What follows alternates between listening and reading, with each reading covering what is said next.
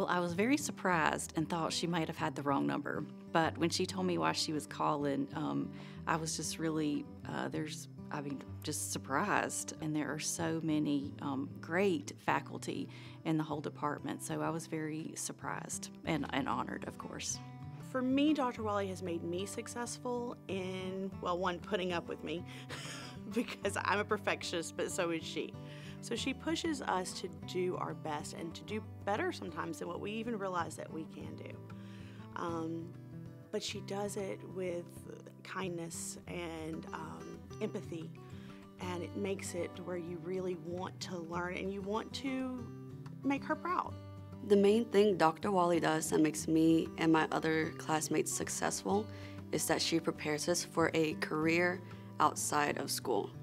So throughout the whole academic course, she gave us time to practice the skills that we will be applying in the field, while also teaching us soft skills like communication and critical thinking that help us adapt outside.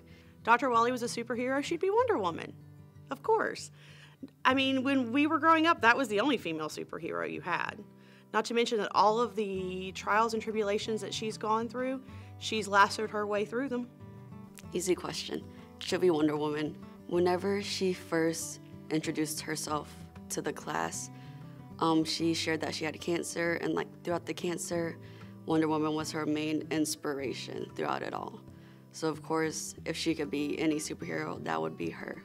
She has gone through so much and has continued to put her students first. I've worked with former students of hers who have nothing but amazing things to say and appreciate everything that she's put into their careers, their futures, their lives, their families, just by what she did for them when she was their teacher. The best part of working at the college and having this job is seeing students mature into professionals and change their lives. That is the absolute best part. This is the most rewarding, emotionally rewarding job I have ever had. I love it.